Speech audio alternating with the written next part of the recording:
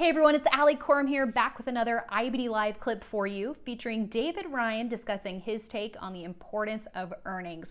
Now, David is a three-time U.S. investing champion and former portfolio manager under IBD founder Bill O'Neill, so it's always great to get his take on not only stocks that are on his radar and the technical setups that he looks for, but those foundational elements too, like earnings. So check this out. When I first started working at William O'Neill and Company, back in the early 80s, that I had exposure to something called a data graph, which was their institutional product. And there's only two things I want you to really look at on this. This is Pulte Homes.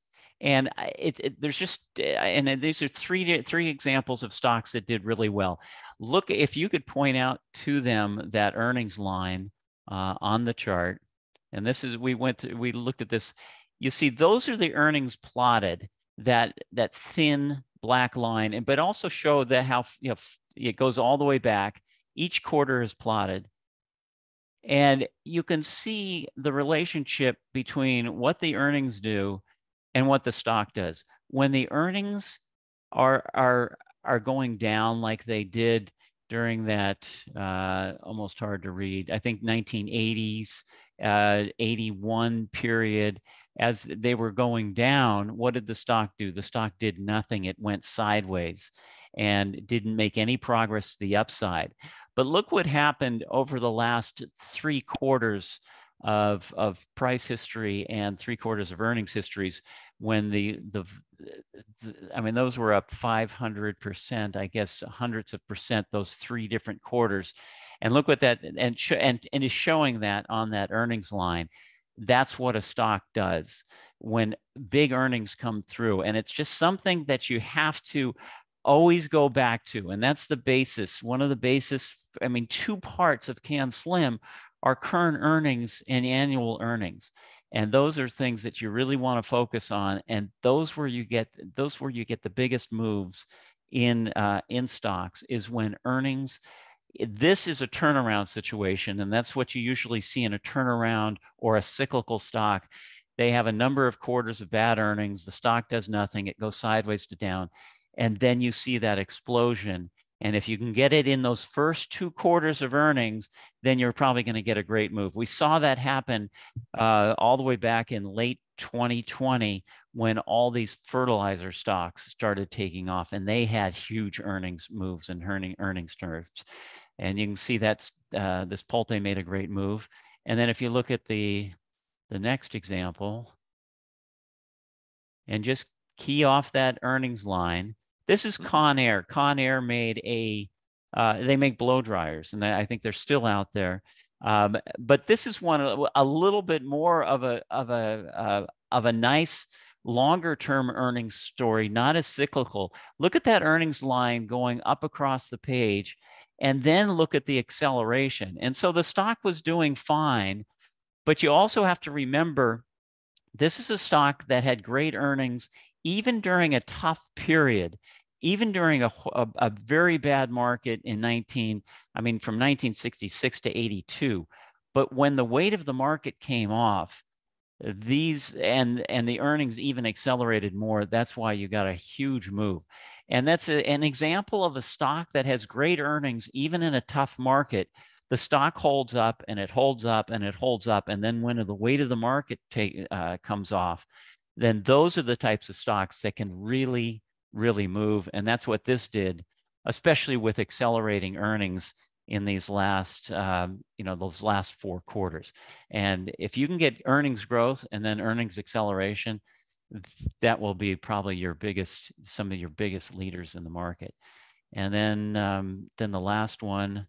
Yeah, just a quick comment here, David. Yeah. During that acceleration, these were not earnings of a penny or a nickel a share, but 32 cents, 30 cents, 24 cents, 26 cents a share. Yeah. So sometimes it's a little misleading when it's 3 cents going against 1 cent or 5 cents going versus 1 cent. But if you can get big earnings increases in terms of dollars, then that's good. Now here's another one. This again, this is Dillard's department store. Look what the earnings line, if you can highlight that earnings line just going sideways back, I guess, in the late 70s. It's just going sideways to down. The stock does nothing. But look what happens when those earnings start turning and accelerating. That's what you get in an earnings move. And that's why you really want to key on earnings. And I think last week I talked about it a little bit, where even this year, what's happened this year? Well, yes, you got a big pop in some of these stocks that have horrible earnings, but they're not going to continue.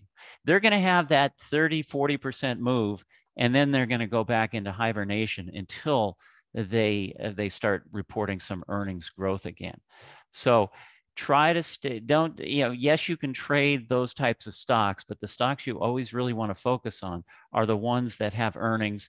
The more consistent, the better. The greater the acceleration, the better. Those are the ones that you want to be really focusing on. Why does this chart look a little different than the other two, David? I mean, probably because I think it's because it's hardly trades, or back yeah. then. I mean, if you look at the average daily volume, or even that's the average weekly volume. Average weekly volume. I mean, it's below 10,000. It looks like, if I'm looking at that right.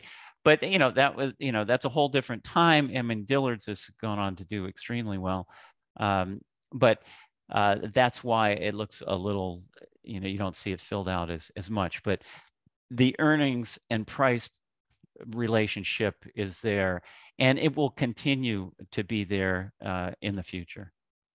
Also, could you comment about how Bill O'Neill came up with the earnings line as a valuation tool? Because I think many people might not know this, but on the left side, you have a vertical scale for the earnings line, going from 45 cents a share on a 12-month or a 4-quarter trailing basis, all the way up to $6.50. And then you have this arrow, which I think shows the current amount of earnings per share.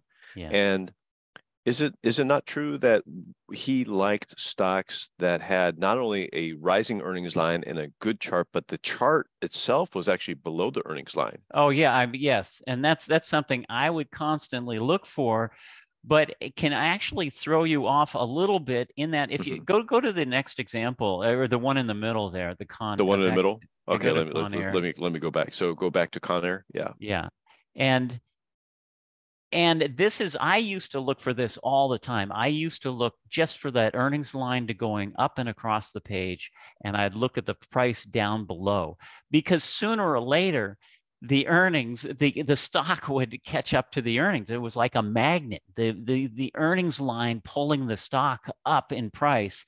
And I would focus that on all the time. The problem is that, see, that was a period when a lot of multiples, price earnings multiples, were way below 20. I mean, when this started, I mean, it was below 10, and had a move up to 20. I think most of the scalings were 20 times earnings. 20 times earnings, right? Sorry to interject, but here is $1 in earnings based on the 12-month earnings line, and you can see the stock is trading 20. So if the stock is at 20 here, like if the stock was 20 here, then it's trading at 20 times earnings. Yes. But here it was trading at 6, so it was trading 6 times earnings. So it was very, very low valuation. Yes, and so, but what started happening is, and this really worked well in the 80s, but you started getting into the 90s where multiples started getting higher and higher, and that earnings line would be below the stock. And in a lot of cases now, the earnings line, I mean, I'm not looking at an earnings line, but the stocks have been trading, some of the best growth stocks have been trading at multiples way above 20 times earnings. So, you have to judge it based on, what are normal valuations in different markets. But you still get that same relationship, even if they're trading at higher multiples, that those earnings are up and accelerating, and the stock price is going to be going with that earnings acceleration. I hope you enjoyed that clip. We've got another one headed your way soon with more information on how David analyzes quarterly earnings and how that can really help fuel stocks for big moves. So stay tuned for that. Subscribe to my channel to get updates when new videos drop. See you next time.